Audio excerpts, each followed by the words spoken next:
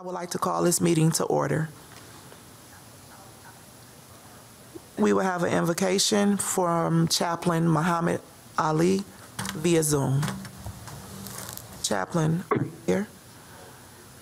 Assalamu alaikum. Peace and blessings be upon you all, and good afternoon. Let us pray. Bismillah ar-Rahman ar-Rahim.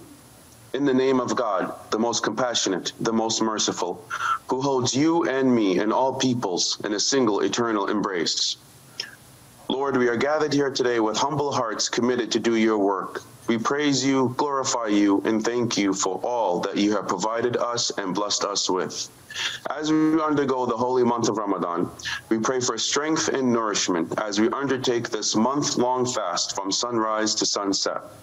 We pray for physical endurance and faith to ease the pain of hunger and bless us with the peace of mind, heart, body, and spirit. We pray for knowing the joy of the blessings of a loving community, mutually engaged in the difficult but rewarding work to seek God's pleasure. We pray that we all know the infinite love and mercy of God, who appreciates our struggles and sets us gently yet securely back upon our feet. Ramadan commemorates the revelation of God's holy words in the noble Quran and reminds us that we hear God most clearly when we stand in unity with those most in need. We pray that Ramadan be a time of empathy and solidarity, drawing out the depths of human compassion. As we gather here today, we remind ourselves of the sanctity of every human life, regardless of race, religion, or status. We pray for peace, love, and justice amongst us all around the world, especially the innocent that are in harm's way, the ones that are in hunger, famine, war, and genocide. We pray for peace on our most holy places and spaces around the world to allow those to worship you in safety and free from harm. We praise you, Lord, glorify you, and thank you for all that you have provided and blessed us with. We seek to perfect our worship of you and teach us how to be grateful to you. And finally, we ask you, Lord, to bless this meeting and those present here today with the guidance, wisdom, clarity, and good judgment in our words and actions, and to safely return to our homes in peace. For all praise and glory is due to you. Alhamdulillahi Rabbil Alameen. Ramadan Mubarak to you all. It may be a happy and joyous month. Amen. Amen. Amen. Alaikum assalam. Walaikum assalam. Thank you. We would now like to have an introduction of our commissioners by our acting secretary. Madam Chair, you don't have a quorum. You don't have a quorum. Okay. You can go to public comment Okay. or staff reports. Okay, thank you. So at this time, I would like to ask Warfield for your community impact report, if there is one at this time. Ma'am, we do not have a community report this time, but I do want to report out to the board that the progress on our case management system is moving full speed ahead, and certainly I want to give thanks to the staff, Acting Secretary Brown, as well as Mr. Drew Freeze, who have done just a yeoman's job in making sure that we get the answers back to the various members of the Detroit City Council as it relates to our new case management system. And I also want to say a great big thanks to Commissioner Bell for the outstanding job that he continues to do with the new recruits in the academy. Had an opportunity to share with him a few times now, and it's just been a wonderful experience. Thank you, ma'am. Okay, thank you. We now have a quorum. Mr. Brown, could you please proceed with roll call? Chairperson Presley asks for an excuse. Chairperson Smith. Present. Commissioner Bernard. Attorney Linda Bernard, District 2, present. Commissioner Banks asks for an excuse absent. Commissioner Bell. Present, District 4. Commissioner Burton. Present. Commissioner Carter. Commissioner Moore. Commissioner Hernandez. Present. Commissioner Gamble asks for an excuse absent, and Commissioner Wood said he'll be running late. Thank you. We'll now proceed to the approval of the agenda of April 4th, 2024. Second. Hearing no objections to the agenda is approved. We'll now proceed with the minutes of March 28th, 2024. Move approval. Second. Hearing no objections, the minutes as presented are approved. I'm going to object to the minutes. Thank you, as noted. He objected? Madam Chair, the only way one can object to adoption of the minutes is to have a motion to amend them. Does the commissioner have a motion to amend the minutes that he's objecting to? Well, there was some Excuse me. through the chair. There were some errors in the minutes, and so for Madam Chair, if there are errors in the minutes, this would be the time to point those out. Yes, could you please point the errors out that you have, Commissioner? I don't have it. I don't have the minutes Okay, so we're moving in front of me forward. at this Thank you. point, but Madam Chair, I just want there was some typos in the I just want to let you know you in the can minutes. always go back and correct minutes Yes. of factual errors at any time in the future. So if the commissioner, once he finds those errors, wants to come back and make a motion to amend these minutes, he can do so. But the only way to object to correction, to adopting the minutes, is to have a motion to amend them. Other than that, the minutes are approved. Thank you. Moving forward, we now will have an introduction of the BOPC staff, Chief of Police, elected officials, representatives, and community leaders. Good afternoon, Madam Chair. We currently have Parliamentary Dr. Francis Jackson, Chief Investigator Jerome Warfield, HR Director Ms. Katrina Patillo, Supervising Investigator, Interim Supervising Investigator Elgin Murphy, Ms. Janya Underwood, Ms. Jasmine Taylor, Mr. Drew Freeze. Sitting in for the Chief is Deputy Chief Franklin Hayes, and Representative Ms. Marie Overall, State Representative Tyrone Carter's office, Ms. LaDon Davis, Council Members Fred Drew Hall III office, Lieutenant Mark Young, LSA President, and Mr. Ron Thomas, DPO Vice President. Thank you, Mr. Brown. We're now moving forward to our Chief of Police report, who will be given today by Deputy Chief Franklin Hayes.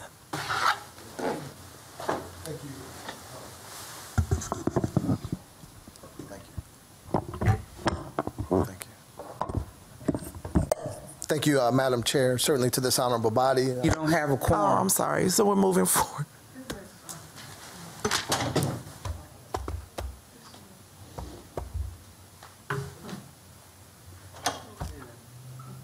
So we have lost our quorum, and we will move forward to public comments. Ms. Underwood, do we have any oral communication or public comments? Yes, Madam Chair. We have three here in the audience. The first would be Gordon Farhat, Minister Eric Blunt, and Chris Gilmer Hill. Okay. Good afternoon. I'm named Gordon Farhat. I just want to say that I believe it's Detroit Precinct number 5. The two ladies that do the crisis over there are some of the most amazing people I've ever met. A couple months ago, I looked for missing people, and located in one, called them up. She was a 30-year-old, 9 months pregnant girl that suffered from mental illness. And when these ladies came over there, it was amazing to watch how they reacted with her, got her calmed down, got her in the car, and got her some help. So I want to say they do an incredible job. Thank you. We now have a quorum, and I'm asking for our sit-in Deputy Chief, Franklin Hayes, to continue with your report. Thank you. Thank you, Madam Chair. And again, greetings on behalf of Chief White to this honorable body, those in attendance here, as well as those that are joining us via Zoom. I'd like to start with our injured officers report. We currently have no officers that are out, either disabled or injured, recovering from non or on-duty incidents. So that is always a good report of health. So we are certainly grateful for that. As it relates to our crime data, we continue to have favorable numbers working together. We understand that we don't do this work alone. It is with this community who is tired of this violence that we've had previously, and with all hands on deck from certainly our block clubs, our community groups, our clergy, our CVI groups, this honorable body, we're able to have some record numbers, and certainly there are so many partners that I did not mention, but they certainly had an impact as well. For our homicides, year to date, we are 29% lower than we were this time last year. We had 56. This year we have 40. Our non-fatal shootings, we are down 19%. Last year we had 160. This year, 30 less at 130. Robberies, down 25%. This year we had 329. Last year we had 329. This year we have 248.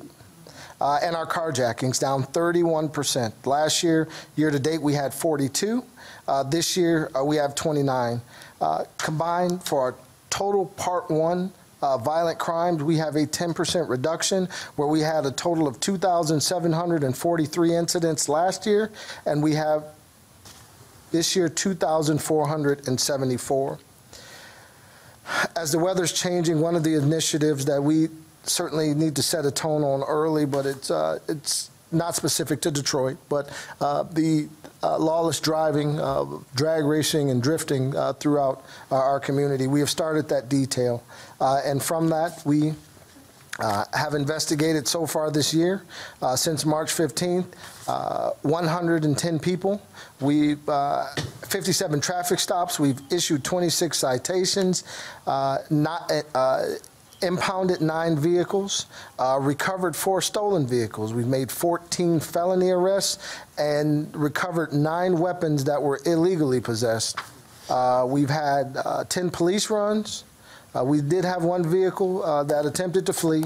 And one of the areas that we're focusing on this year to curb this behavior is exercising or holding those accountable through city ordinance, drag racing spectators, those that come and watch this event. That too is criminal, and we have written 6 tickets for that so far as well.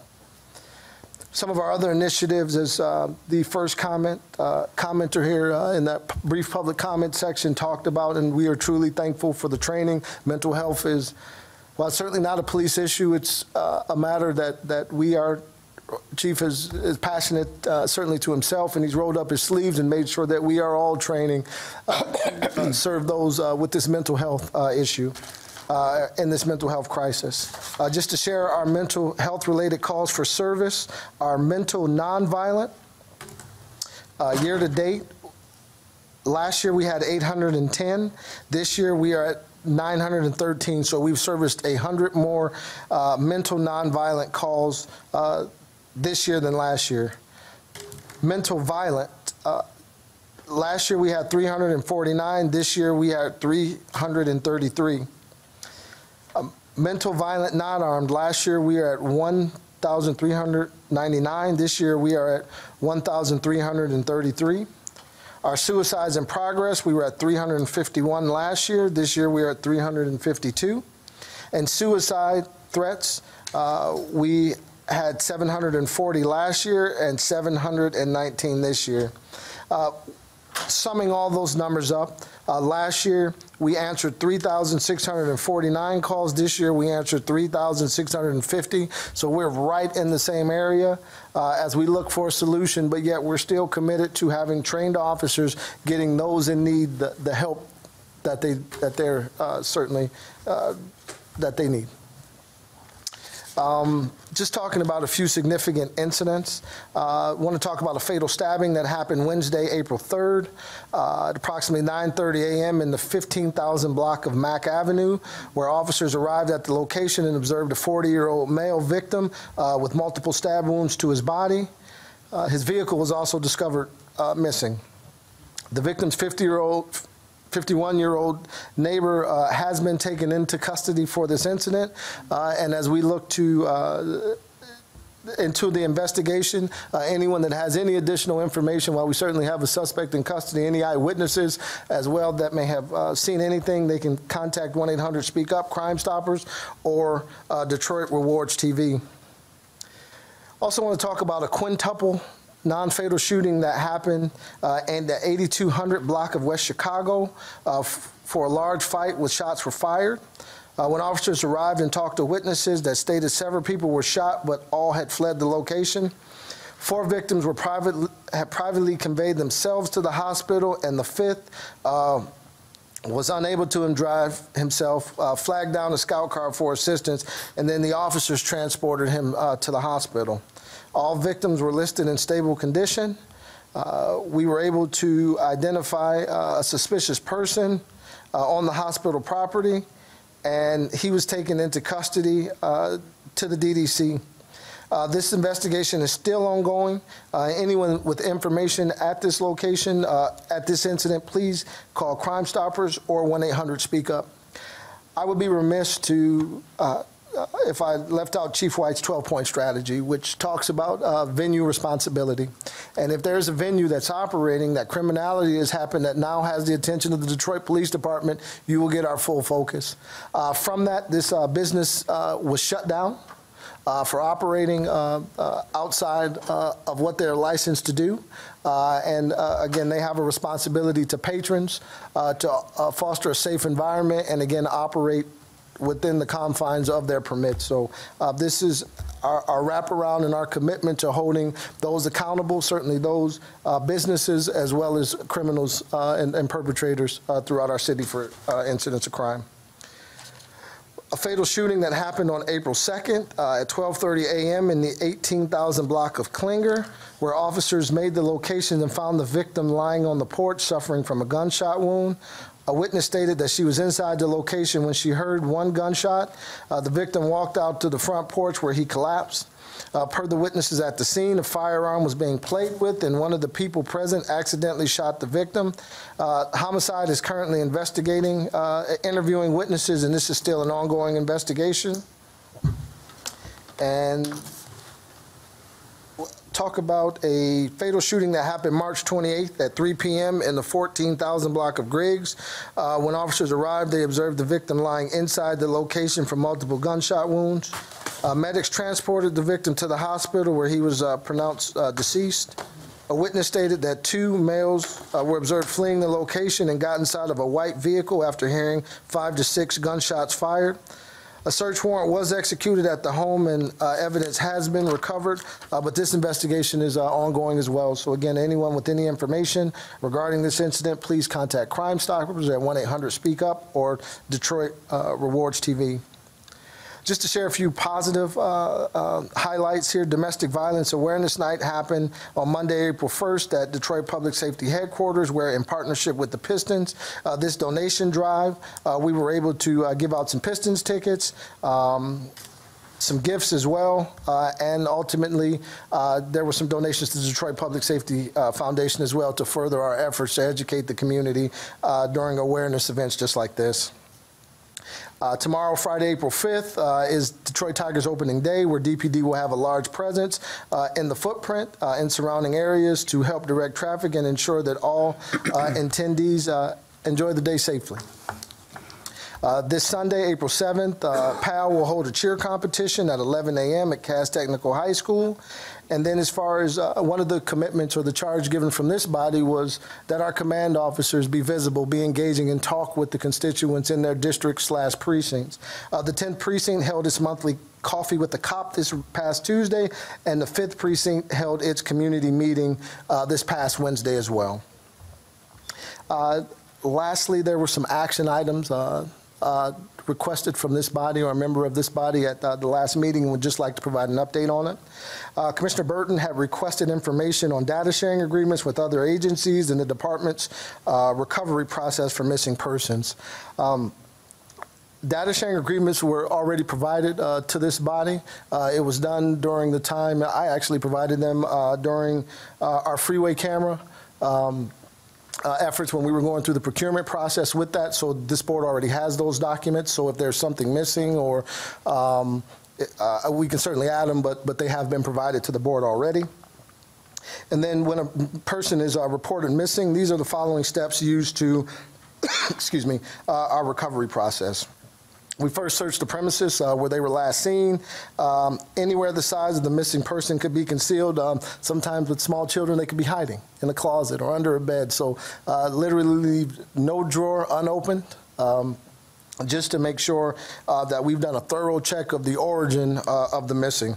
That would also include yards, cars, vacant nearby homes, lots, and again, any rooms inside the recently cleaned where we may smell an odor of strong bleach or chemical smells, or any disturbed yard or ground, excuse me, on that property or curtilage, just because we know what the possibilities are. So that is one of our steps, one of our first steps when we address any missing. The next step is the missing is then searched for using multiple law enforcement databases to see if there has been contact with an outside agency. Sometimes someone may be perhaps, maybe been an accident, perhaps, excuse me, they may be in custody. And that is why they've been reported missing, because they have not been in contact with their loved ones. This would also include a search of their vehicle and their vehicle information. We also check with the hospitals and the morgues to see if perhaps we have someone by that name, or perhaps John or Jane Doe that they currently have in their possession, to see if this is perhaps the missing person. Again, we talked about that canvas area, but then we would transition to digital. Excuse me, I'm sorry. For digital evidence. Residential cameras, neighborhoods interviewed, cameras of businesses at the nearest main roads, confirmation, thank you, confirmation that the missing has attended work or school, so we will utilize that. Obviously reaching out to relatives and friends, social media to see if there's been any activity on their accounts then. If they have their bank cards or their financial instruments, whether it's a bank card, a bridge card, a social security card, we're checking to see if there had been any activity on that as well.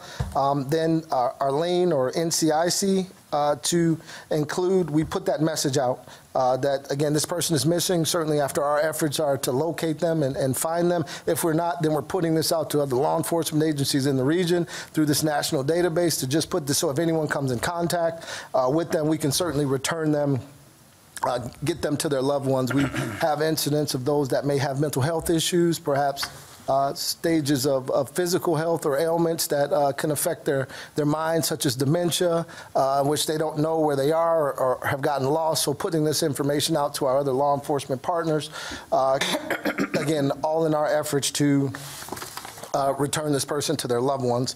And then a media release, obviously using our partners in the media as well, again, to get this person home. And then once they are reported missing, once they have been returned or they have been located, then we still go out and visually verify them. If someone is attempting to conceal a nefarious act, they may say, oh, no, they're home, we're good, you don't have to worry about it. But if we get a call saying that someone has returned home, I tried, sorry, 1 second. Then we will send our officers out, or if they're in another agency or another state, we will still have that agency physically lay eyes on them for their physical, mental health as well before we remove them from our missing database. That concludes my report, and I will gladly answer any questions this body may have. Thank you for your report. Are there any questions from the commissioners? Through the chair. Commissioner Burton. Chief, this data sharing agreement that I'm looking at right here is not the data sharing agreement that I Microphone. The data sharing agreement that I am that I just received here, a hand copy here just at my desk, is not the data sharing agreement that I initially requested. The data sharing agreement that I requested was based off of an article that was released in Wire pertaining ShotSpotter. And so I'd like to reiterate what I asked for, just to be crystal clear here today, as I have been in previous weeks, is that I'm looking for a data sharing agreement with ShotSpotter with those other cities. This one here is talks about license plate readers. It's not what I asked for. And I do see the cities here, but I'm looking for the one for data sharing agreement pertaining ShotSpotter based off of a article that was released in The Wire. We're talking about microphone sensors that's sensible enough to pick up conversations from this ground level up. We also know that ShotSpotter has a multi-million-dollar lawsuit. Excuse me, Commissioner. Point of order and for point of information. Excuse me, Commissioner. Point of order. Excuse me, Commissioner. You asked for information that they gave you. Point of order. About article. These are none of the things that you gave before. Point of order. I've been raising a lot of these concerns way before Commissioner, some of you arrived on the board. But point of order and Chief. There's Madam Chair. Madam Chair, the point of order has been raised. You need to rule on whether the point of order is well taken or not. If you rule that the point of order is well taken, first of all, the commissioner needs to state what rule has been violated. So when you raise a point of order, you need to say, this rule has been violated.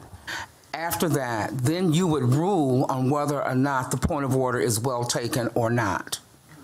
So the commissioner needs to tell you, what is his point of order? What rule has been violated? That's what point of order means. There's been a violation of a rule, a law, a policy, or a parliamentary rule. Thank you, ma'am. Commissioner Burton, your point. What are you trying to say? Through the chair and fellow commissioners and listening audience, what I'm raising here is that I requested something on the behalf of residents, City of Detroit residents, for weeks now, for over 10 weeks approximately, and more like 8 weeks pertaining to this article that was released in The Wire. But I also asked for other specifics, like how many lawsuits that are pending, and in the total of those lawsuits, we see where in Chicago, ShotSpotter misidentified Michael Williams. Okay, listen. Point of order is still on the subject of... No, we're not getting ready to talk about Chicago because we're talking about Detroit. We're not getting ready to do this. It's all part of this whole conversation. So point of order. And they gave you your information. Please have respect. I'm a senior statesman on this board, and I'm the top vote getter on this board. Please have some respect and please have some class. Excuse me, sir. Madam Chair, when you raise the point of order, you have to state what rule is being violated. It seems to me from listening, the commissioner is saying that he has requested information he's not received. Thank you. That does not rise to a point of order. So there is no pending valid point of order. There is I believe, Madam Chair, what you may be trying to get to is this is a point for asking questions, and it appears that the commissioner is engaged in a platform statement. And those two need to be separated. Thank you, ma'am. There is no platform here. This is questions to be asked. Point of order and for point of information, I raised information on the behalf of the citizens of Detroit, on the behalf of those that wake up every day in poverty that doesn't have the resources for a good legal defense. We see in Chicago where misidentified a black man who served a prison sentence and that was later exonerated for a crime he didn't commit. And his name is Michael Williams. At this point, we need to allow the Deputy Chief to respond. Yep. Thank you. If I may, Madam Chair, with the specificity mentioned at this point, if that request can be put in writing, we will respond accordingly to the Commissioner's request. through the chair, Chief, Thank you, you have Hayes. you top heavy back there. Majority of the audience back there is law enforcement. Commissioner, you are out of order. As usual, you are out of order. You were asked to ask the question. Point of order. Deputy My Chief, there is no request point of order. is in order because I raised it on the behalf of the citizens of Detroit, and I raised it approximately 10 weeks ago. And I they have like given that you your information. information. This is not the They have given you your information. I don't know why you like to get up here and show out every time. I'm not getting ready to go back and forth with point of order. Point of order. Move on to the next commissioner, Madam Chair. Thank you, ma'am. So we're now moving on, Ms. Underwood, to oral communications. Thank you. Do we have any Do none of the commissioners, you need to ask whether commissioners have questions. No, excuse me. Well, I asked, does any other commissioners have any questions? There are no questions? Moving forward, please, Ms. Underwood, can you please move on to oral communications? Yes, Madam Chair. Our next speaker will be Minister Eric Blunt, Chris Gilmer Hill, and Ms. Bernice Smith. Good afternoon, Board. I'm Minister Eric Blunt from Sacred Heart Catholic Church here in Detroit. The corruption in this space borders on a cult, because each of you know that the main focus and the critical work of this board is police officer misconduct. But you let the chief's office just ramble on about crime and incidences of crime and crime statistics. So you just avoid it, but it's gotta be intentional. You know what you're doing. You are smart people. So the stuff you put up with Commissioner Burton, in many ways I have trouble with him, but many ways I don't blame him. I'd go crazy too if I had to sit here and listen to crime statistics when we are here for police officer misconduct. And there's more than enough evidence to show that police officer misconduct is rampant in this police department. We can tell by the lawsuits, we can tell by the number of citizens that are falsely arrested, we can tell by the number of citizens that are falsely imprisoned. But no. Commissioner Bell, we're glad to see you back. Whatever facts and information come out, we all need to know it in its entirety. Speaking of facts, anyone under the sound of my voice, especially those in the investigative realm, the Auditor General and Inspector General, if you need to know specifics, I will tell you. The things I have talked about Commissioner Bernard doing as being very, very wrong is from the transcripts of March the 2nd, 2023, page 37, starting at line 9, but I'll start at line 16. And I quote Commissioner Bernard, "You ladies and gentlemen," those are the people she just promoted, "I am Attorney Linda Bernard. If there's anything I can do for you as a That is lawyer your time, sir. or Thank personal you. or professional, please feel free to contact me." I'd like to respond, if I may, just quickly, Madam Chairperson. Minister Blunt has come to these meetings for more than 2 years now, indicating that he is a man of Christian faith. Yet, in the past 3 years or so that I've been here and listened to him, he has consistently and hatefully come to this meeting, most weeks to personally attack me rather than address any of the issues of the day or on the day's agenda. You must stop attacking me, Minister Blunt. I've told you this before. You are acting like a petulant child. We all know that you want to be on the board of police commissioners. We also know you have proven that you are and that you do not possess the character, temperament, or civility to sit here as a representative of our community or anyone other than yourself. So please stop. Let the record show that Commissioner Darrell Woods is now present. Thank you, Ms. Underwood. Any more oral communications? Good afternoon. My name is Chris Gilmer Hill. I'm a lifelong resident of the 2nd District. First and foremost, I am here to support Commissioner Burton and ask the rest of this board, please take action on the ceasefire resolution that has been brought before you time and time again. I'm aware that the leadership of this board has consistently failed to provide it to you, to put it on the agenda, et cetera. At this point, that is not an excuse. You all know about this resolution, and you all know about the vital importance of passing this and ensuring that the technology being tested on civilians on the streets of Gaza does not wind up here at home.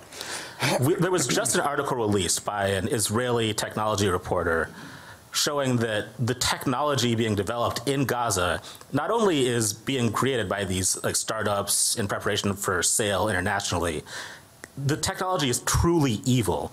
There was a program called Daddy's Home that the Israeli military uses to target the homes of Palestinians and try to find the times when these men are at home with their families, with the specific intent of bombing them at home and not just while they're out doing any sort of military operation. That is evil. That is genocide. And Commissioner Burton has consistently brought a resolution. I would thank him and Commissioner Bernard for their efforts to bring this forward. The rest of you need to do something. I'd also like to address the conduct of this board's leadership during this meeting. To be blunt, the conduct of the acting vice chair is an embarrassment to my city. We are going to talk about Chicago, and we are going to talk about Gaza. We are going to talk about human rights and civil liberties for the people of Detroit, and we are not going to stop until we achieve justice everywhere. I would thank Commissioner Burton. The repeated and unjustified interruption of his questions to the chief absolutely do rise to a point of order. The department has not provided the specifically requested information about ShotSpotter, and we should keep asking for it until they do so. Thank you. And thank you, sir. In response, when this honorable board has been presented with the same resolution that was submitted by City Council, then we'll review it. Until then, we won't. Point of order. Anything that will be added or subtracted of what they presented. Point of order. I'd like to make a motion at this time that we remove the chairperson because her statements is definitely out of order. Do I have a second from any colleagues? I'm making a motion that we remove the chairperson for today's meeting. The commissioner must first be recognized, Madam Chair, or he can make a motion. Through the chair. As someone that's sitting in as a chairperson, owe the public apology.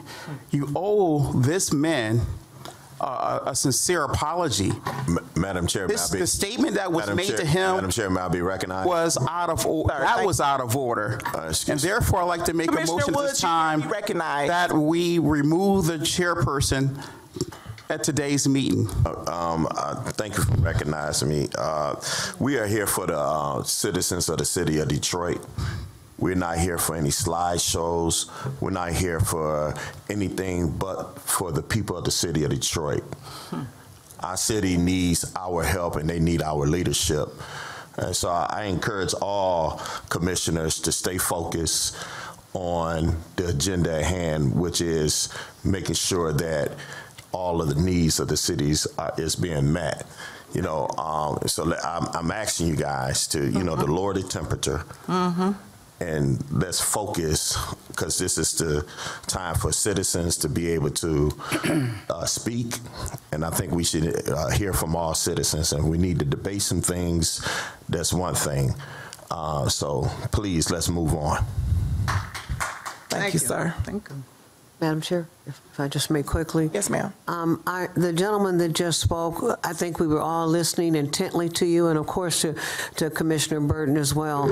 I think we can, or the chair can make a decision, but she can at this meeting in order to put together perhaps a subcommittee to address your concerns regarding the ceasefire.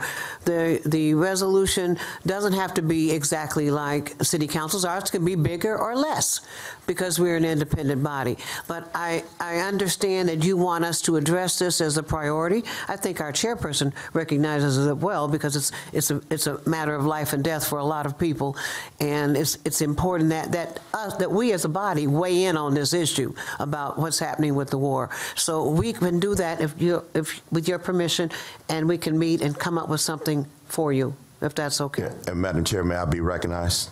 Go right ahead. Yes, and when you're looking at all of this, this is not a pure ceasefire resolution. We need, for us to look at a resolution, it has to, be a resolution like everybody around the country has done. And then also, when you want to look at some things, I'm thinking about the black children in Haiti as well that's suffering and dying over there. Who's going to give a resolution for them? Thank you. Who's going to give a resolution for the children in Africa and throughout the diaspora? It's not the same. So this is not to go tit for tat, but there's a lot of suffering going on around the world. And my heart bleeds for the people of Haiti. My heart bleeds for the people in Israel as well in Gaza, but these ceremonial resolutions does nothing to stop the hatred or the violence that's going on in the city of Detroit. I'm happy to do a pure resolution and support a resolution that don't have politics attached to it. We're not here to play politics. We're here to do something meaningful and significant for the citizens of the city of Detroit, first and foremost. But if we want to pass resolutions, let's do one that's going to be not, because if you want to talk about technology, a cell phone is technology. A MacBook is a technology. You got all types of technology issues, and so we can't just be willy-nilly about this. Let's do this with pure hearts and pure intention. And I'll stop pontificating. Madam Chair, you have this elderly lady who's been standing there, and I'm concerned. One second, please. I don't mind. Go ahead, Ms. Smith. Excuse me, Madam Parliamentarian. This is the Board of Police Commission, and she's a chairperson, and we are the commissioners here, and we can run this meeting. Thank you. Thank you. Thank you, Commissioner Woods. Through the chair. I have Ms. Smith. Ms. Smith, can you go ahead, please? I'm sorry for your waiting. Thank you for your patience. Good evening for everybody. I didn't come last week because I was still upset with the commissioner lying on me about my cane. I have never, and God knows, I have never hit anybody with my cane, let alone him. So I want to let the commissioner know and the public know he lied on me. I went to my attorney to talk about it, and he said it's not worth it. So I just want to let you know, because I was ready to fight him all the way to the end. Now, my thing is this. I was raised by a mother who didn't allow no disrespect in her home whatsoever. And I did the same with my 5 children. I got five children, 5 grandchildren, and 5 great-grand. And they're all decent, respectful children. I have one that just retired from Ford after 39 years. Another one is PNC with the bank executive. I got a postmaster daughter in the suburbs, and I got another son retired from Cadillac 2 years ago. So I have raised my children. And then I got grandchildren. One's a doctor out of Michigan State she graduated from, and I got one from Alabama, which is an engineer that don't want to come back to Detroit. She loves down there. Then I got another one that's a caterer. So don't dare embarrass me before the public and tell me that I'm hitting somebody with the cane. If I got to do that, then I don't need to come here every week. You need to take care of your problems that you have here, and that problem is your commissioner over there. He's disgusting, he's dishonorable, and he doesn't care what he says to nobody here. Then you got a minister, as you stated, don't respect nobody. This is a city that we got to respect each other. Besides, stop killing each other and try and make amends to get along with somebody. My son has us over to his house every Sunday, and it's 10 of us. And believe me, we get along. We don't drink and act a fool or anything. We get along with each other. And we talk about this police commission. Thank you. That is your time. Thank you. Take care, and God bless everybody. Thank you. Bless you. The next three speakers will be Ms. Alina Herrera, Russ Ballant, and Michelle George. Good afternoon, Honorable Commission. Thank you for allowing us to speak. I would like to lend support to the resolution for ceasefire in Gaza, immediate and permanent ceasefire, and also support the disinvestment of surveillance by Israeli technology. I ask you to really, truly consider the human rights violations that are going on and the amount of money that the portfolios of major municipalities, particularly police departments, are putting into it. Thank you. Thank you.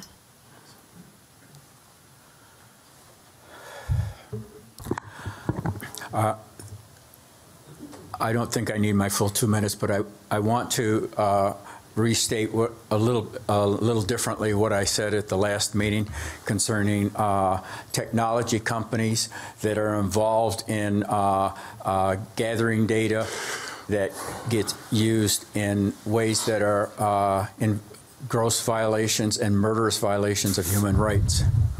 I gave an example from Detroit when IBM organized all the data on a contract with the Nazi Party in 1933 when Hitler came to power. They organized all the data for the Holocaust, put all the data together, and they knew who it was. The whole book has been written based on U.S. government documents and others that talks about how that was done.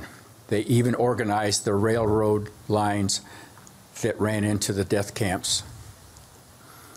We can't assume because somebody has a reputable name that they're acting reputably. When we saw those food delivery workers, which the White House has just called out and called for a ceasefire, because of the killing of those workers, that was data was collected through surveillance intelligence gathering. The technology companies don't pull the trigger. They create the targets for the people who do pull the trigger. And if they are doing business in Israel, it's in connection with the war and the systematic genocide that's going on today. If they're doing business there, they should not be given any business. There needs to be accountability in the marketplace. There needs to be accountability in the world, and we can't honor them with a contract or doing any kind of business that ignores the role they're playing today. And that is your time. Thank you. To the chair. Go ahead, sir. While the next speaker comes up, I just want to just say that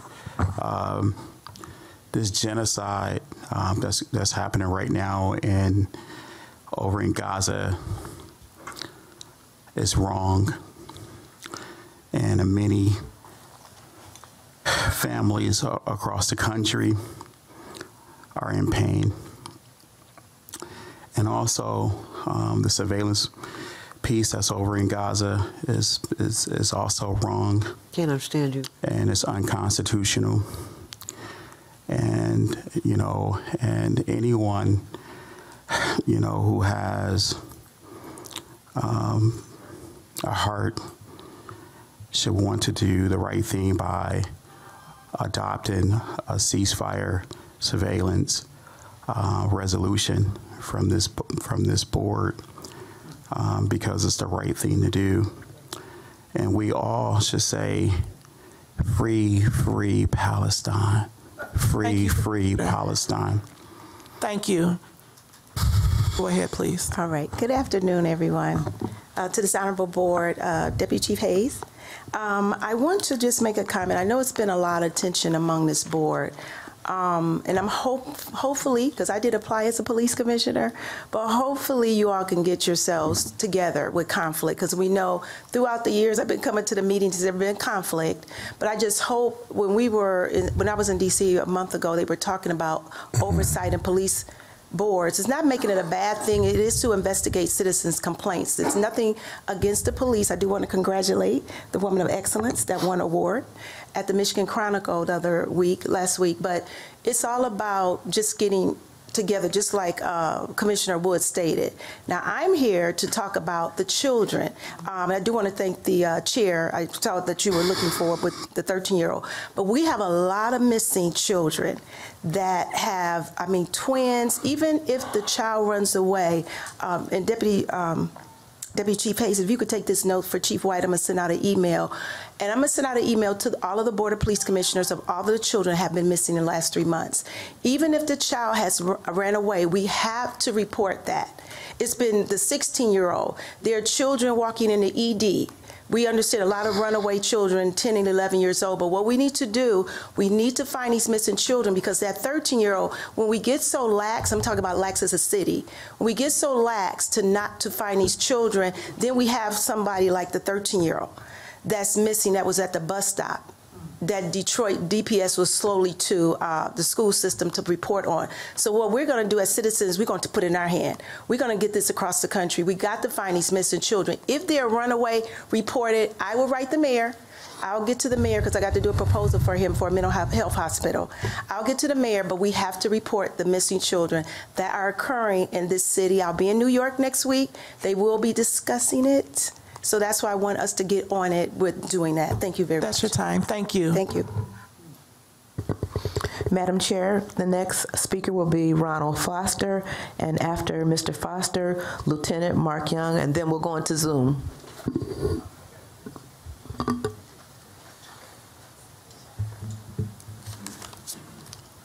Good evening. Through the chair.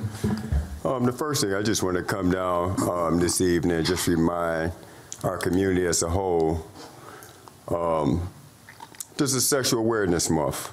That's the first thing. I know a lot of our children come here, and the youth panel has spoken up, and that's one of the things that they wanted to be included in weekly reports with sexual assaults within the city. The impact of it is so significant. I only have 2 minutes. I cannot describe how those crimes affect our communities. Lack of response or closures. And so just moving forward, Sexual Awareness Month, human trafficking, and I bring these things up because we have an NFL draft coming here. The way we conduct ourselves is not going to be just seen here in this city, but we need to start conducting ourselves in a more fashionable manner for this nation to see. And that's really where we have to have more cohesiveness in whatever we do. Now, whether we spiritual or not, I know the Bible where it says that God is not the author of confusion. And so if it's anything that's confusion where one can humble themselves to get rid of confusion, then it is not of God. And so I'm not God and I'm not judging anybody, but I'm making the word very clear. And one thing he said is, my word will not come back void. Okay, and so I could preach with the best of them, but it ain't just about preaching. It's about having the best of them walking with you while you preaching. It's about having the best of them teaching with you while you preaching. As long as you got your own funky attitudes, you won't be in a position to teach nobody anything. And so we all have a lot of crime over the weekends. We have to focus more on being a collective city as a whole and find out how to address resolutions as opposed to arguments. Thank you.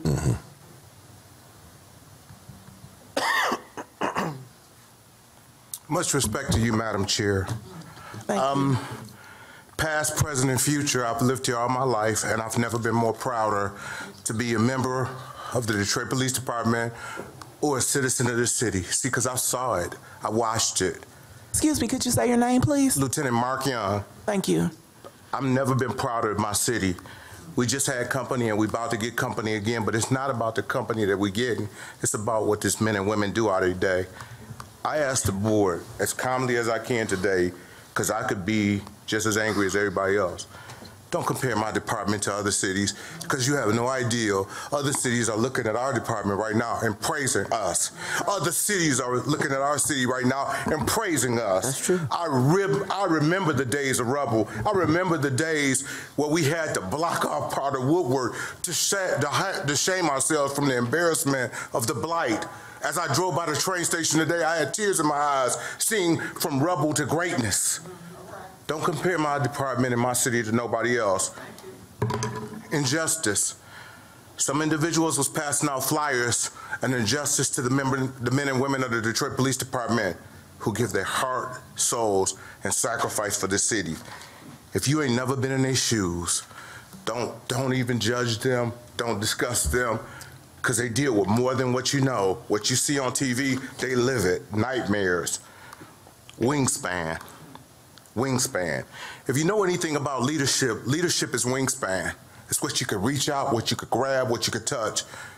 My heart goes out to the people of Israel, Gaza, Africa, all around this world. But right now, my concern is the people of the city of Detroit, which I'm willing, my colleagues are willing to give and risk their life for. Let's stay focused. That's what our mission is. Our city came from rubble and is coming to greatness. Let's stay focused on that.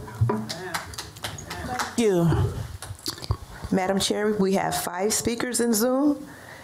Our first speaker will be Malik Shabazz. Oh, great. The next would be one of the coldest.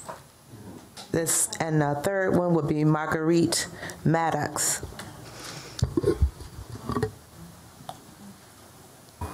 Mr. Shabazz?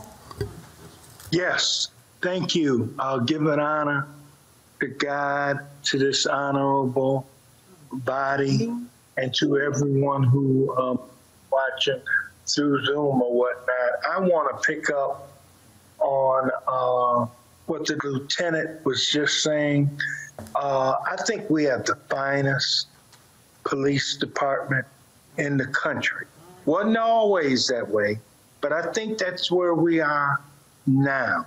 And the police have worked with the community, and the community has worked with the police to improve, to grow, to be better, to be more responsive. So I just want to say thank you to all of the Detroit police officers. As far as any bad ones, God will weed them out, and we'll help the Lord to weed them out constitutionally. We'll help them. But this is a constitutional police force that we have. And again, in many ways, we are light years ahead of other municipalities. And as far as the abuse and terrorism that our people, Black people, are going through across the country, we've turned that road. We cut that corner here. We don't have to worry about that here. So thank you all. And a special shout out to my good friend, Linda Bernard. Love you. Love you more. Thank you.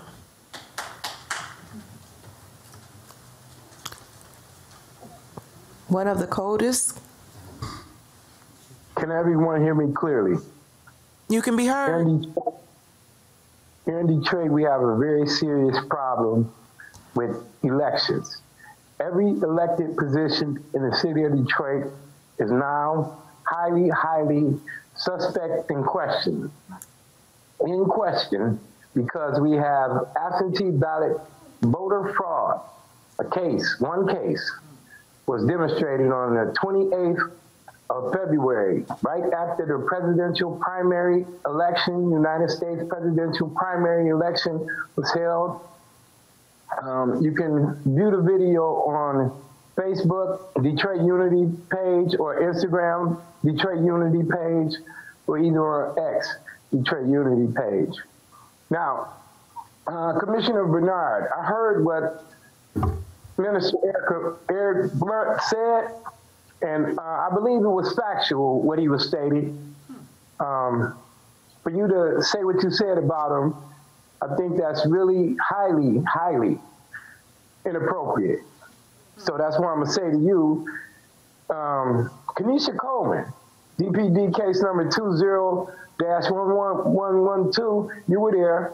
Willie Bell was there. There's a Michigan State Police report now been proffered, returned over to the Detroit Police Department last year in 2023 with their findings from a review and investigation of that case number. I'm gonna ask you, Linda Bernard, now, since you were there, to make a motion today that that report be presented to the Board of Police Commissioners for their review so you guys can know exactly what I've been saying since 2020. Now, Willie Bell, I don't know what you think you're gonna do, but you got to go. You got in the way, you was in Nini's way, now you gotta get out her way. Thank you. Miss Marguerite? Good afternoon. Good afternoon.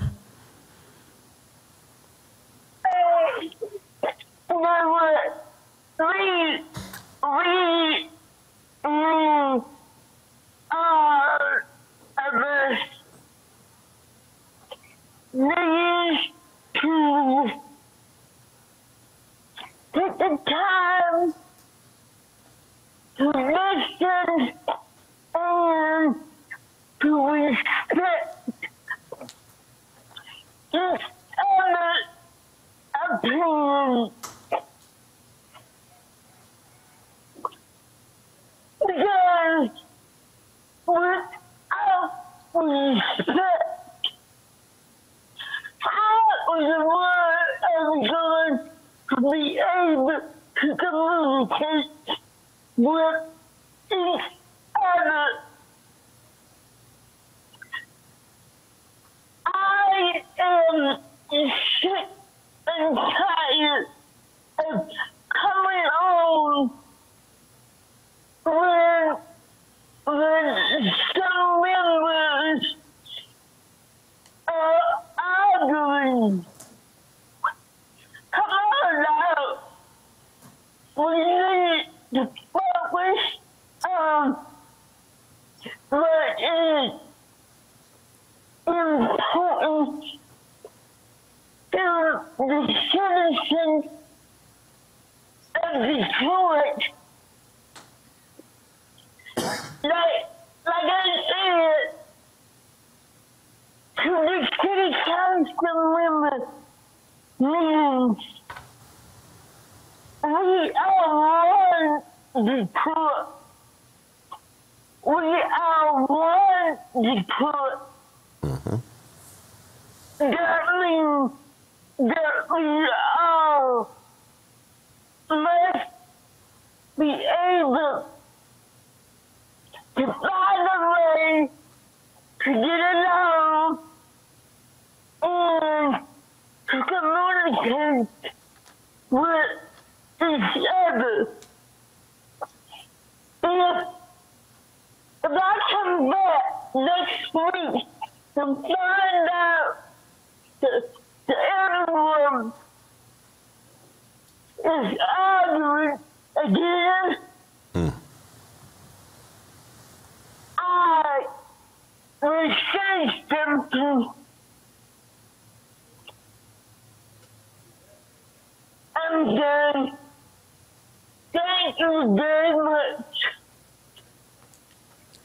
The next caller with the last three numbers 124, and then former Commissioner William Davis will be the last speaker.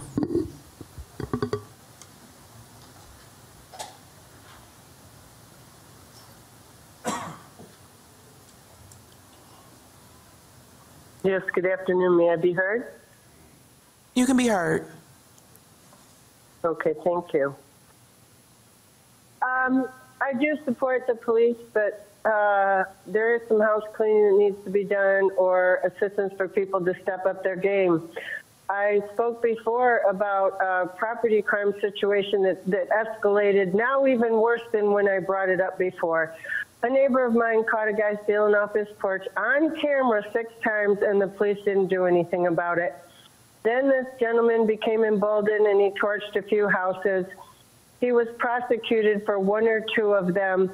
The neighborhood was concerned. He tried to plead insanity, but he didn't get that. And the neighbor said, you know, he does have issues, but he does know right from wrong. And so he's at Team Wellness. They're going to release him with a tether. People are very upset about it. And then guess what they did? They pushed the city to demolish the family member's house. And then they demolished the house last week. There were 5 cop cars there. And I heard the news trucks were called. Then I heard helicopters from like 12:30 a.m. to 3:30 in the morning. People are still concerned. Now, this is not a house problem, Mike Duggan and all these demo people. We cannot demolish our way out of societal problems. But I do view this as a police bill, because had there been earlier intervention, as there had been, then perhaps a number of people wouldn't have had their houses torched, and this lady wouldn't be getting a $45,000, I heard, demolition bill. And, you know, I'm sure that, and so, yes, this is an intersection of mental health. But again, I believe had the police intervened, if they would take property crime seriously, and I got a situation, member Burton, they still are not helping me out on that situation about the people that ripped me off. The investigator doesn't seem to want to help, told me stuff that Michigan State Police and other DPD officers told me is not true. So, you know, if all these higher income earners that Mike Duggan's so happy about... So, excuse me, D.C. Hayes, is it possible that we can look into this caller, her complaint, look forward? Along with OCI. Through the chair. Permission. Right. Through the chair, I actually agree that OCI office is very capable of looking into this. I'm not sure have they had opportunity to look into this. I'm not sure if it's been brought to them yet, but I do know that this is a District 5 resident. This is one of my constituents, and they come before this board often about many of their concerns about the police and their behavior and how the police enter in the community. But they also bring other concerns. They support the police on one end, but when the police are wrong, they share this in the board meeting. It'd be nice if the department can look into this as well, but also since they brought their concerns to the board, that OCI get opportunity to reach out to this person and get their full story and begin to work on that, because we still have 700 cases that's confiscated by the city inspector general, and there can be others, voices that's unheard of too. That can go unheard of, and we need to really listen to Detroiters when they come into these meetings. They express their concerns, and we understand that they in pain and that they want answers. And this board right here is very, very capable of helping them get closure. And I know that the chief investigator has a hardworking team. I know he's, very hard on the job. And I'm not sure if this case has arrived to him since he's been there, but the department have heard these concerns from a District 5 resident over and over and over. And I'd like to hear from the department on how you're going to help this District 5 resident get closure, because she's bringing her concerns week after week, and then she may skip some weeks, but she always brings the same concern. Thank you, Commissioner. We're going to move forward to have OCI Warfield. Thank you, sir.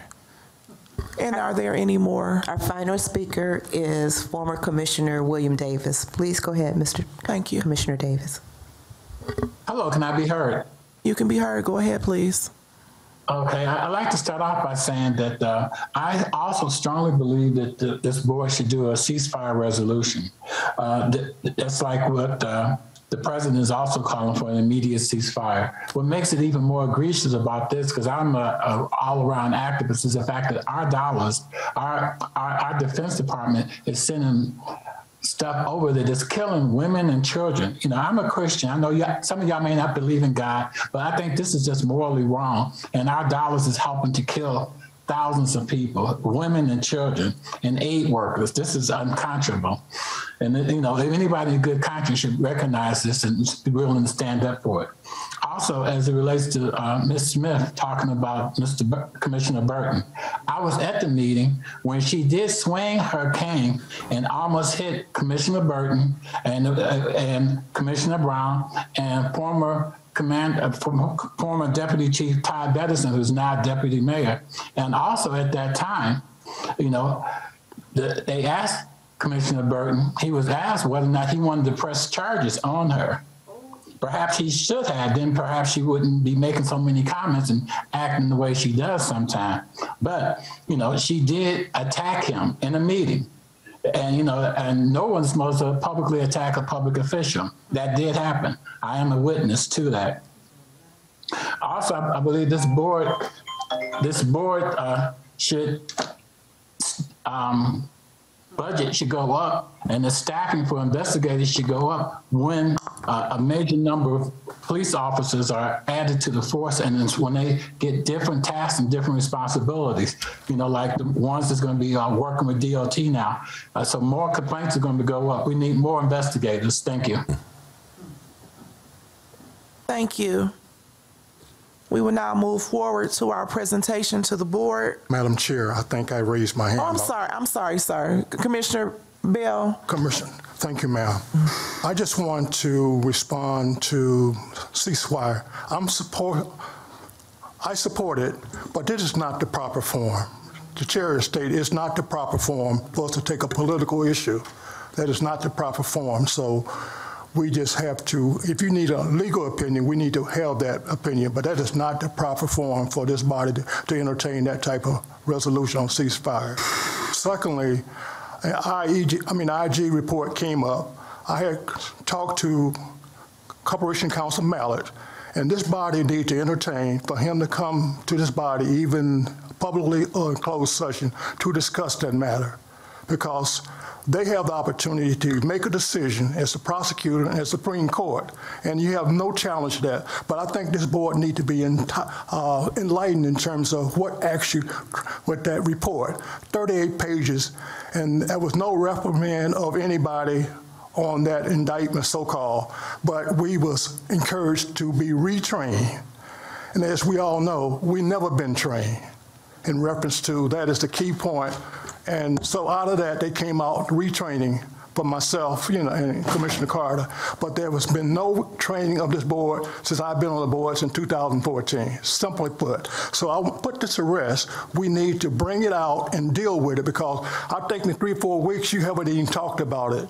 But you took action against myself and Commissioner Carter without any input, without any dialogue. But this board has a history of engaging that type of conduct. So we need to end that process. We need to be fair to the public, also to commissioners. We give more rate to the police department than we do for our own body. And I think I've been an honorable member of this board quite some time, but I am continue to be embarrassed of how we conduct our business in terms of the whole process. I want to state it, especially for you, Commissioner, because you have no idea what has transpired over the years. But you need to enlighten yourself to get some background, some facts. Thank you, Madam Chair. Thank you, sir. I'll wait your new business. I'll go ahead. Move the agenda. Okay. So we're moving forward to the board presentation from Mr. Freeze.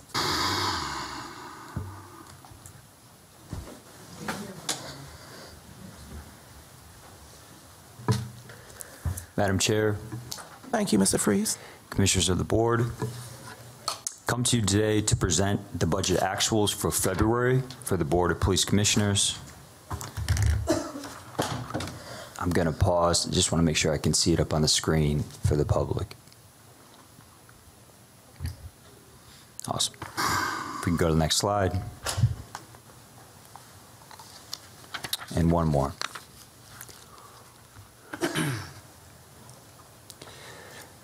For the month of February, the budget actualized at $226,037 compared to the February budget of $291,332. This represents an actualization of 78%. We have a surplus of $65,295. The rationale here is that the BOPC team still has some vacancies, and also still the Mayor Plaisance construction not being completed and the rent not being able to be paid.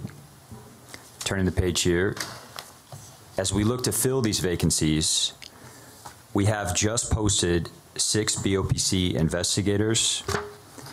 The Secretary of the Board interviews are to be set for April 18th. The Executive Manager of Policy, this is in the process of being posted, and the attorney is currently on hold. Go to the next page.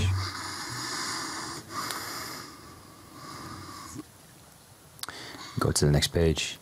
I think we're just going to look at the last page. What has been most relevant for my role is the submission and budget hearing of the fiscal 2024 through 2025 budget.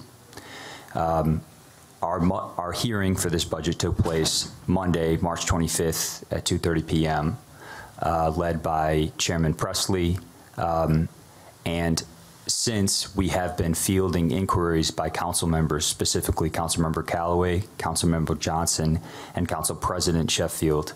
So big thanks to the BOPC staff, the chairman, and the commissioners for the background here to field these inquiries.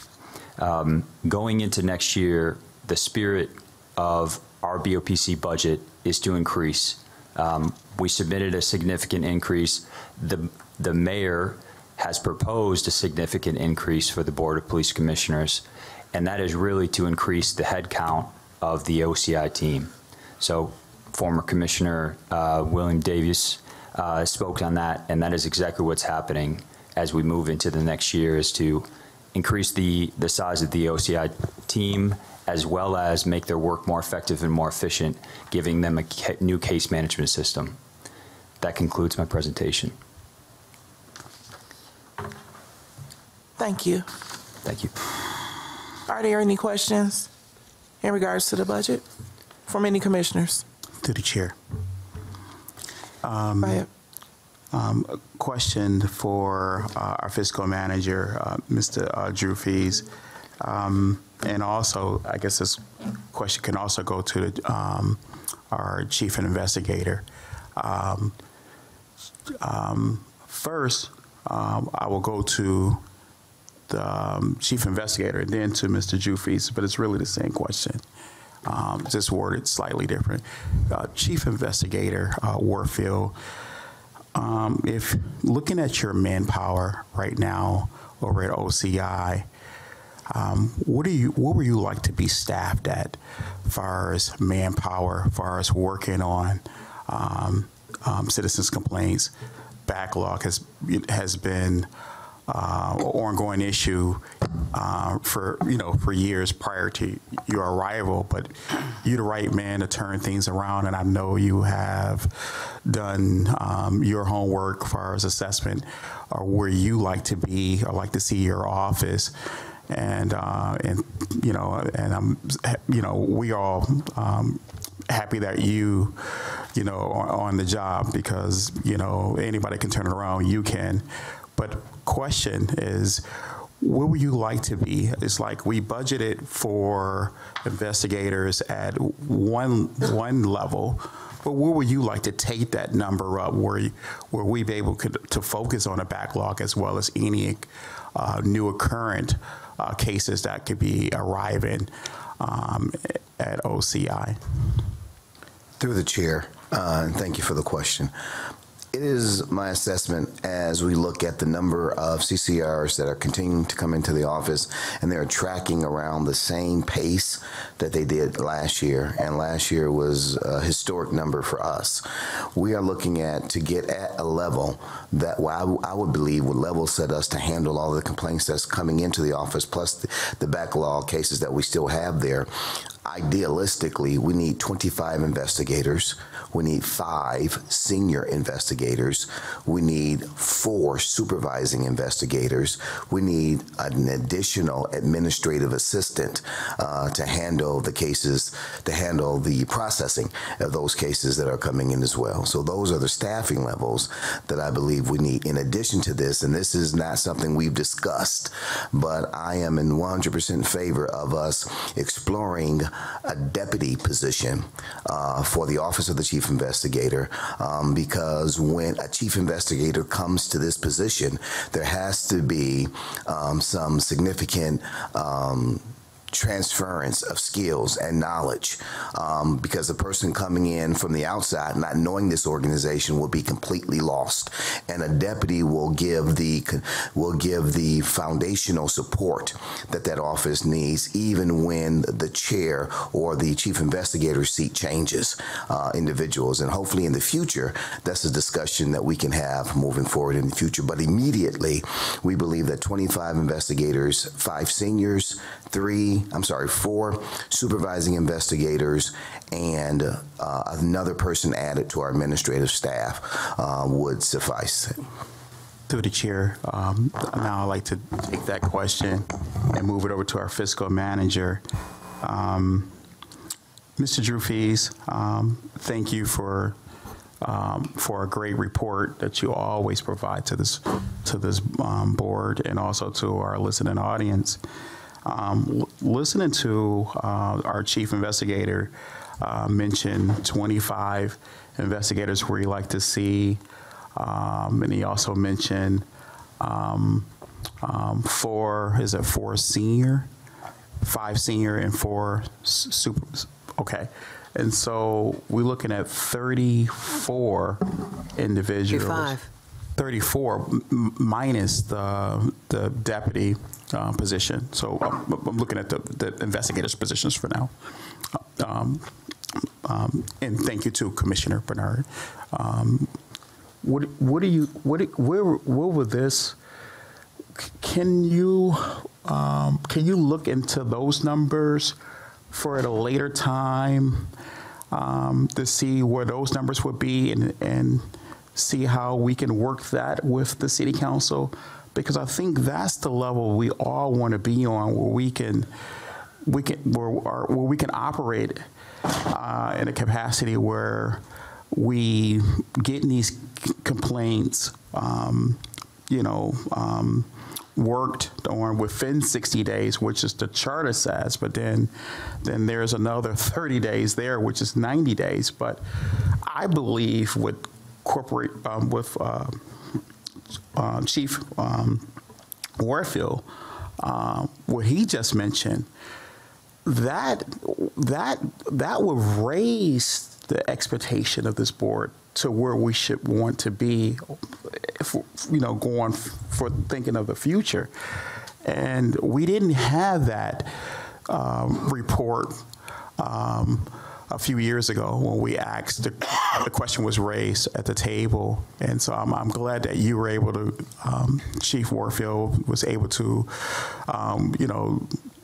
step in and get the work right away and make that assessment. And so we need to be where Chief Warfield just mentioned, at 34, 35 individuals over there. I do have a concern about the deputy, because the deputy positions was something that's been struck down by this board a couple of times, a couple of different times. But what if it was a chief of staff person, Chief Warfield, as the 35th person? Through the chair, I don't want to necessarily get into the semantics of the title of the position. However, there needs to be a staff person there of senior level that is able to provide continuity in between changes within the chief investigator. I won't be there forever. And when I do leave, I want to make sure that there's continuity, that the things that have already been accomplished and the path that we're moving in continues, because there's a senior level administrator, whether you call them chief of staff, whether you call them deputy. I know in most departments in the city, for instance, if you look at the ombudsman's department, they have a deputy, and that deputy forms or performs that type of duty to make sure that there is continuity of transition for the head position. So you can call it whatever you want to, but I think the continuity of transition and moving forward is what's most important. Thank you. Mr. Drew Freeze, will your office be able to look and see how that will look on the budget, and perhaps this budget can go back before council? I don't know what the time frame is to negotiate, raising that even more so we have more investigators over there and have the size team that Chief Warfield likes for OCI. Through the chair. Commissioner Burton, thank you for asking that question. And it's been through the partnership of Secretary Brown, Chief Investigator Warfield. Those numbers are exactly what we're working on right now. It is a bit of a moving target as we consider that some of these are union negotiated salaries. So we're anticipating these salaries to come up moving into next year, but with this consideration and with these numbers that we've been working very hard on, the budget office is absolutely working on that. Thank you. Madam Chairperson. Yes, ma'am. Recognized. Thank you. A good report, Drew. Just really one quick question. Where are we on hiring a policy administrator for the board? Because I'm losing my mind doing 10 things. Through the chair. It is in the process of being posted. A BOPC staff member, Jasmine, just asked me about this, inquiring I think on your behalf, Commissioner Bernard, that that the official title is Executive Manager of Policy. It's in the process of being posted, and through that process, resumes will be collected, interviews will be conducted very soon here. But I agree, it has been too long. The role needs to be filled, both on the budget standpoint of we need to be spending the dollars that have been budgeted, as well as the work that needs to be done. Thank you. Through the chair, one final question for the fiscal manager. Commissioner Burton. Mr. Drew Freeze, do you feel that your office could use additional staff person, were you like an assistant or something of that nature? Through the chair, I would say not at this time. Praise the Lord. Madam Chair, can I expound on that question? Go ahead. I do believe that the policy division need an extra person. Their work is overwhelming when policies are coming in twofold for one person to handle that. Commissioner Woods. Yeah, and you will have that posted very soon, right? That'll be posted, policy. Through the chair. I think what Standing Secretary Brown is saying is that on the policy side, currently we have no one. That role needs to be filled, the Executive Manager of Policy. In addition to that, what is not currently budgeted is a policy assistant. The amount of work on the budget side, I think is handled well with one person. On the policy side, that work eagerly needs to be worked on, and there is almost a backlog of policy work that has been built up. And so I don't want to speak for him, but what Secretary Brown is saying is that I think there does need to be assistant on the Executive Manager of Policy side. So you're saying need two people? On the policy side, On yes. the policy side. And are we budgeted for that? Through the chair, right now we're budgeted for one. Moving into next year, through the negotiations that are happening right now with the city council, we are hoping to get another position budgeted. So that's something futuristic. All right. So right now, as it relates to the policy manager, that will be posted very soon, right? Through the chair, go right ahead. Commissioner Woods, the position has to go through a process. Okay. It's already been put into NeoGov. Okay. There's 4 people who has to approve it in order for it to get posted. Currently, we are keeping our eye on the approval process. Okay. But as we speak, that position has been put into NeoGov, which is the HR system for the city. Mm-hmm. Okay. Through the chair, could I? Yes.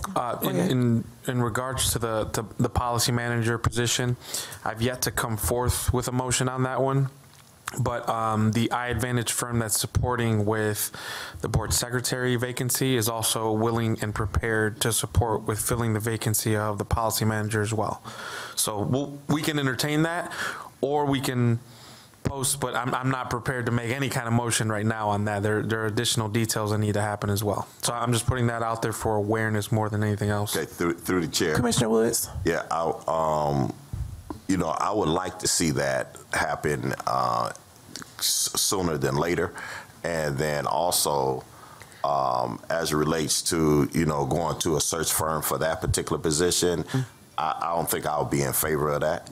And I believe that we can post that position just like we post all other positions so that we can be able to take a look at these resumes.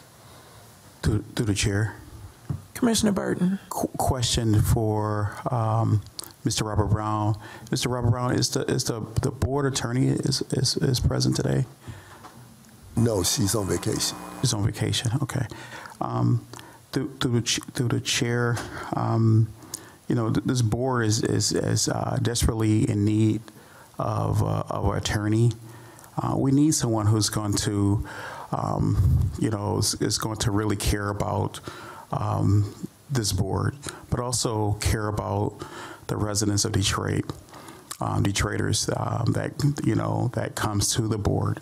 There's oftentimes over the years that this board has needed an immediate opinion on something, and with not having a board attorney present at every meeting, it really set the board back further behind as far as in regards to getting an immediate opinion on something. I do recall when attorney Linda Bernard, who happens to be our fellow commissioner, when she still happens to be attorney, but when she was our attorney to the board, Commissioner Bernard, she often gave a legal opinion,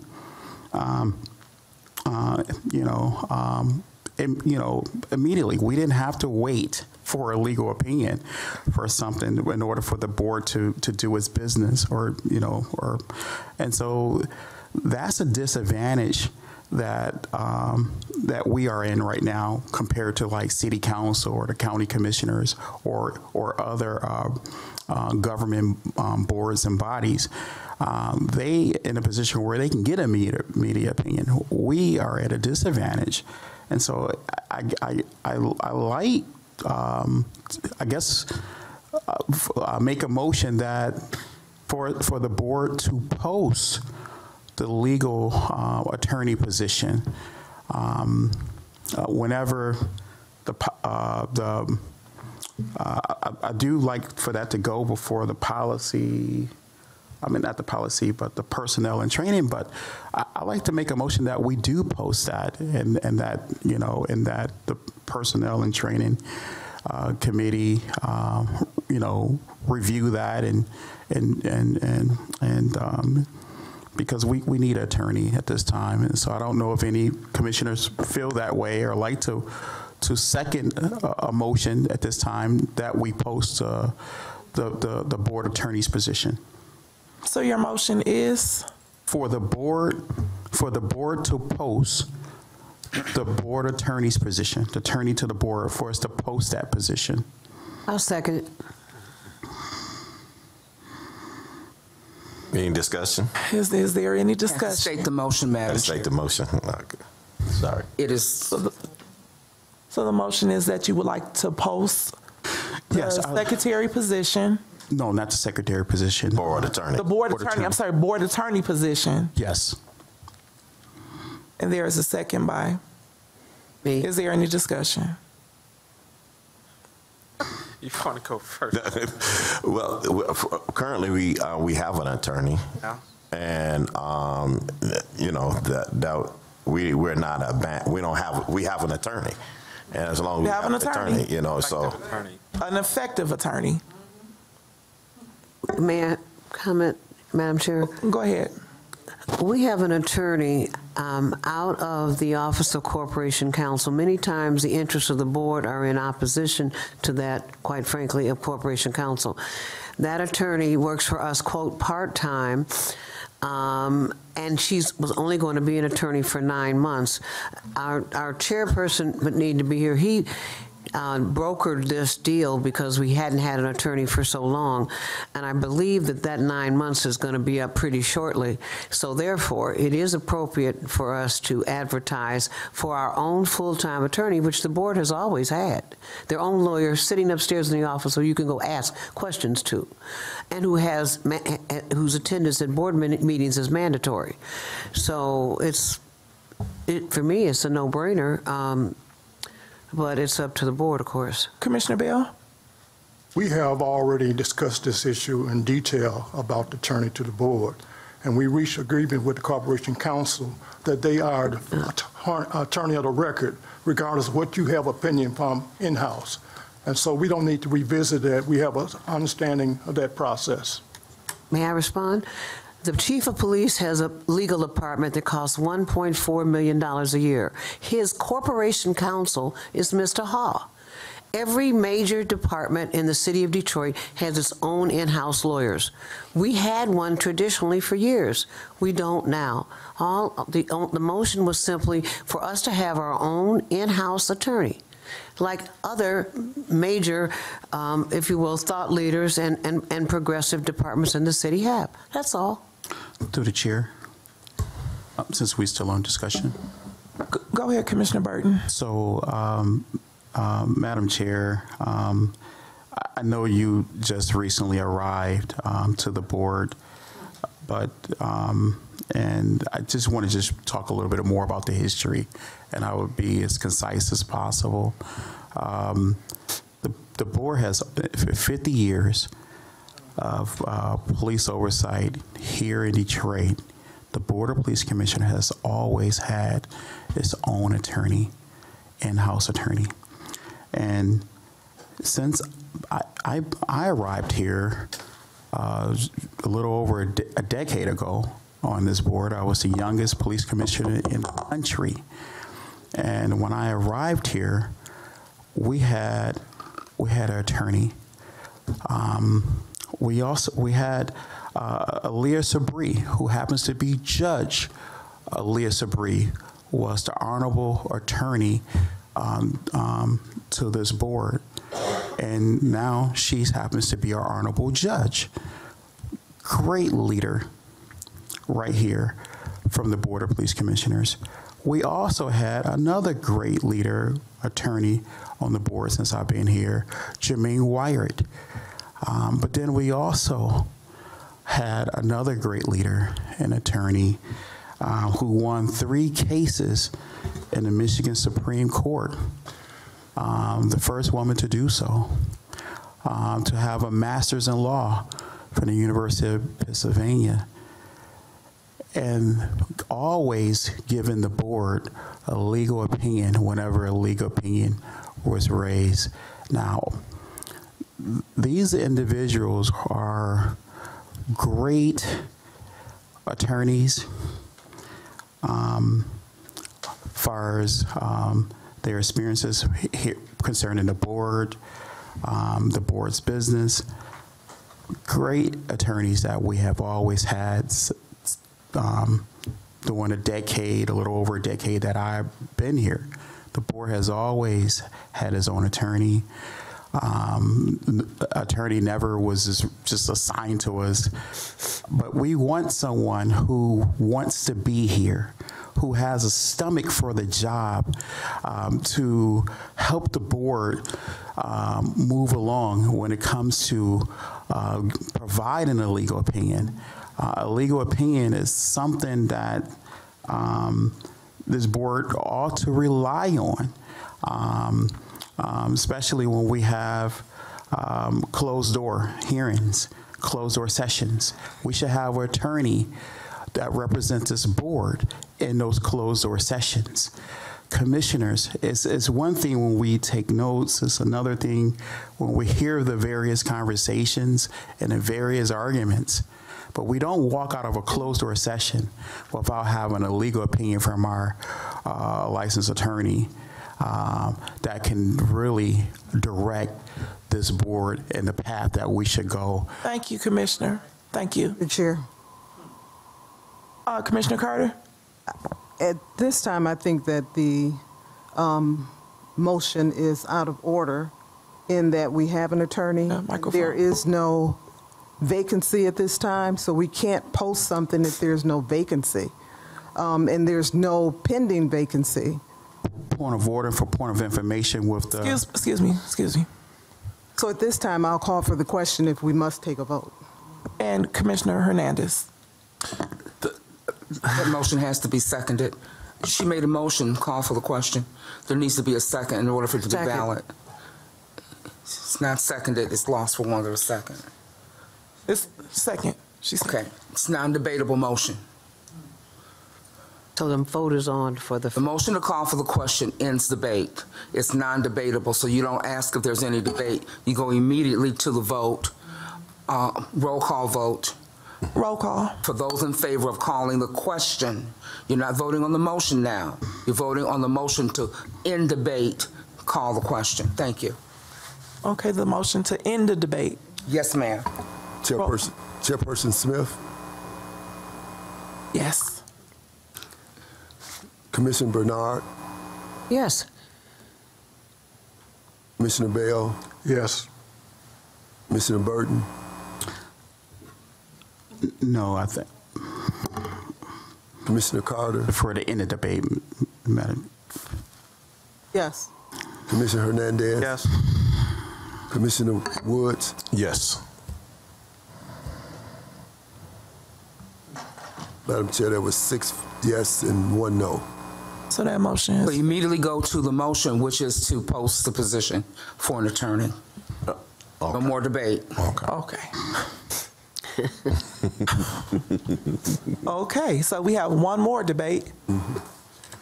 No more debate. You're voting on the motion, which was to post the position for the attorney. You can't debate it anymore. You just adopted a motion to end debate. So we're voting on the motion to post the position for the attorney. Position yes, ma'am. For the attorney. Yes. All those in favor? All those in favor? Roll call vote, Madam Chair. Roll call, please. All those. Mr. Brown. It doesn't require roll call. No, it doesn't. But you can certainly do one, Madam Chair, if you feel the outcome may be uncertain. Well, I just requested because the commissioner just asked it for a roll call. So to please him, we'll do a roll call. Okay. Thank you. Commissioner Smith? Chairperson Smith? No. Commissioner Bernard? Absolutely, yes. We can be Commissioner effective. Bell? No. Commissioner Burton? Yes. Commissioner Carter? No. Commissioner Hernandez? No. Commissioner Woods? No. There was 2 yes votes and 5 no votes. 5 no votes. Thank you. So that motion has failed. Madam Chair. Commissioner Bell? I just want to factual that the 2 great attorneys that he mentioned, Commissioner Burton, we fired both of those great attorneys. Thank you, Commissioner. So we're moving on, please.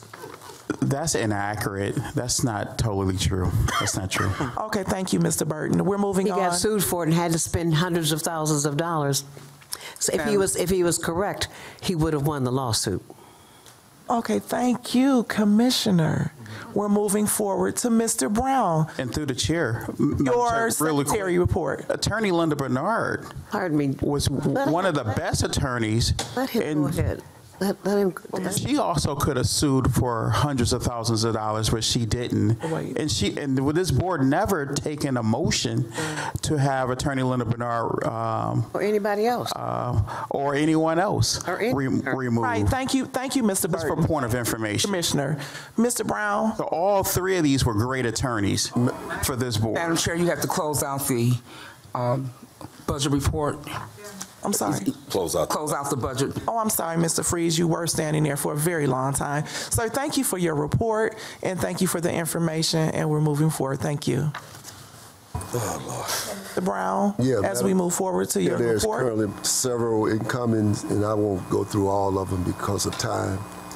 But a couple of them, we have 2 administrative leave without pay that came in today from the chief office, along with the facial recognition policy that they just submitted as well that was given the presentation last week. And Madam Chair, I'll stop there. Thank you, Mr. Brown. And So do we have any announcements? Madam Chair, the next BOPC community meeting is Thursday, April 11th, 2024 at 6:30 p.m. with the 9th Precinct hosting at Ford Resource and Engagement Center. That address is 15491 Madeline Street, Detroit, Michigan, 48205. And then the following community meeting, Thursday, May 9th, 2024 at 6:30 p.m. with the 8th Precinct hosting, and the location is forthcoming. And Madam Chair, monthly committee meetings scheduled for April 2024. Policy Committee meeting, Tuesday, April the 16th, 2024 at 5 p.m. Citizen Complaint Committee meeting, Tuesday, April 23rd, 2024 at 5 p.m. And also, again, the Policy Committee meeting will be Tuesday, April 30th at 5 p.m. And Madam Chair, all those committees it's located here at Detroit Public Safety Headquarters and also can be viewed on Zoom. Thank you, Mr. Brown. So we're now moving on to new business. New business. New business. Madam Chairperson. I'd like to respond to the concerns of our community, specifically with regard to the Tanisha Coleman state police report. I'd like to request that the chief, that Deputy Chief Haynes, provide a copy of that report from the state police to this body. The gentleman that calls in frequently has raised this. I think it's important. It's the state police report. If you can provide that to us, I would appreciate that. Go ahead. I will take that back. I will take that request back to the Office of the Chief. Thank you. You let us know at the next meeting? Thank you. Yes. Through the chair. Deputy Chief Haynes. Commissioner Burton. Through the chair for new business. You know, many of our Detroit residents in the city of Detroit has called for a durable and sustained ceasefire in Gaza. Many of our Detroit residents feel that we need to pass a resolution from this honorable board in support of the free Palestine. And so I'd like to make a motion at this time on behalf of our Detroit residents who's been very vocal in these meetings, I move that we pass the ceasefire surveillance resolution that was introduced to this board. Madam Chairman. Is there a second? Can I suggest a friendly amendment? Through the chair. Language is with the attorney right now, so I think that we need to wait for the attorney to draft the language for the motion, for the resolution, with regards to the ceasefire resolution before we vote on anything else. Right, Commissioner, that resolution was given to the attorney for her to look over it, and she will get back with us. Through the chair, the Madam resolution. Chair, was there a second to that motion? Were there actually? Yes, Commissioner Bernard seconded that. No, I was asking for a point of clarification because I thought that the board should draft its own resolution regarding the ceasefire and the surveillance, and we can use your motion as a base for that. But you seconded last week and week before. I'll second. Madam Chair, I'll second. that motion is not before the board. It's not before the board, and I remember you said that there was not. She just seconded. There was not a resolution that it was resolved because it didn't. I guess my attorney had to look it over. Just second it. She just seconded, and the board has seen this resolution. Discussion. Is there a discussion? Or you have to do parliamentary. If the motion has been properly seconded, then you need to state what the motion is and then open up the floor for debate. So your motion? Okay, so should I read the resolution? No. Okay. So the resolution is calling for a ceasefire and surveillance resolution in Gaza. So it was a resolution that was passed. What is your motion? It's for the board to approve the ceasefire and surveillance resolution. So we are asking that this motion is for the board to approve the ceasefire resolution for ceasefire in Gaza. Is there? With ceasefire and surveillance. And surveillance in Gaza. Through the chair. What you said? And it was properly seconded by Commissioner. For discussion. Commissioner Hernandez. Thank you. You stated and you see seconded, and now are you opening for Is there any discussion? Commissioner Hernandez. Thank you so much. I think it's ridiculously premature given that we have a motion that was provided by the commissioner that's under review by our attorney. I think it's entirely premature for us to even be in a position to vote. I know that the outcome of this vote is not reflective of our stance, and I want to make that entirely clear for the public and for anyone in the media that might be here. It's completely irresponsible to even suggest that we present a motion when there's work behind the scenes going on.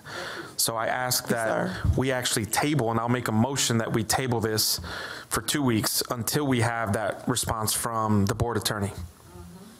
Okay. Madam Chair?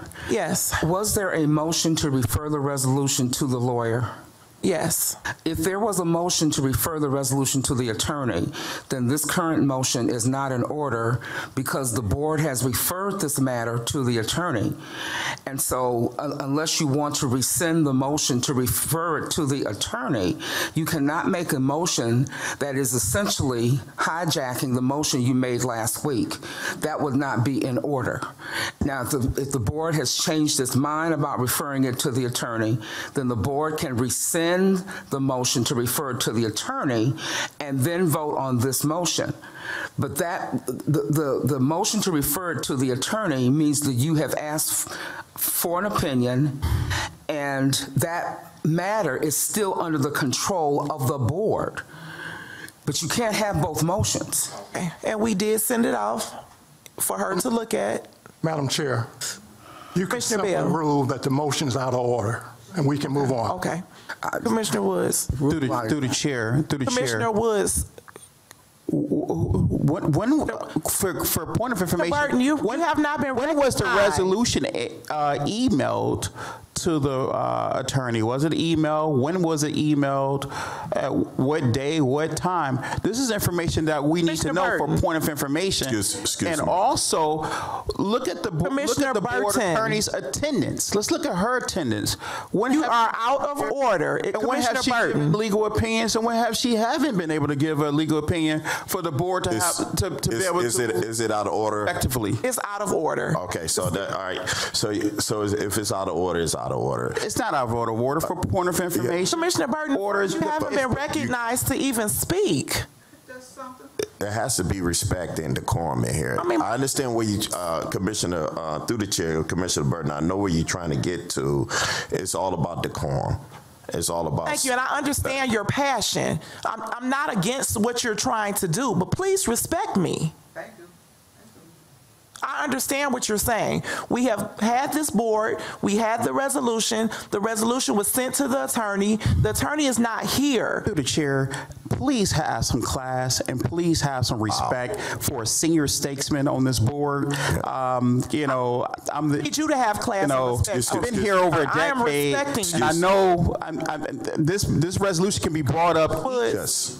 It can be brought up each week under new business. I like to. And I still stand. I like to make a motion. Stands for the ceasefire resolution, calling for a ceasefire resolution and free Palestine, free Palestine. I would like to make a motion to censor Commissioner Burton for his disrespect and his disregard of the process.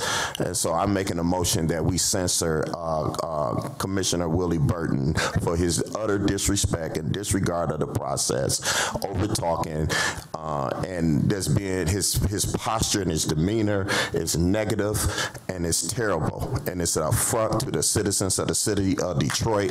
And so I ask that this board, I make a motion that we censor him.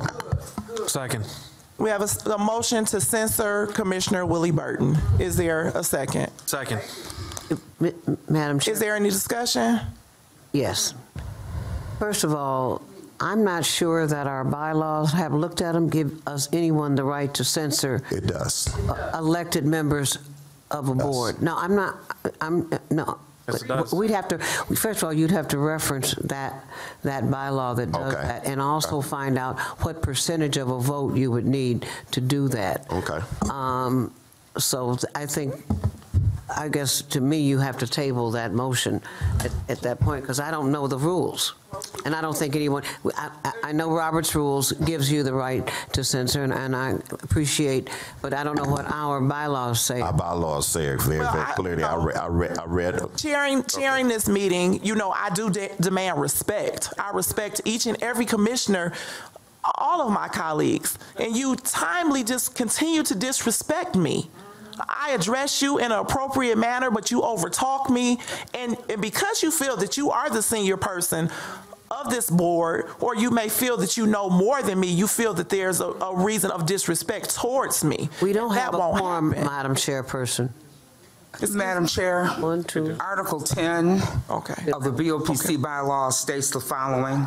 Once the chairperson declares a breach of order, a penalty may be imposed by a majority vote to require the non-compliant board member to leave. And we don't have a quorum anymore. We don't have a quorum anymore. Well, you don't have a quorum, so you can't vote on anything. We motion to adjourn. Motions for adjourn. Yes. Second. I'll do my report. You have to pronounce it. The meeting is adjourned. Meeting is adjourned. Thank you. Thank you.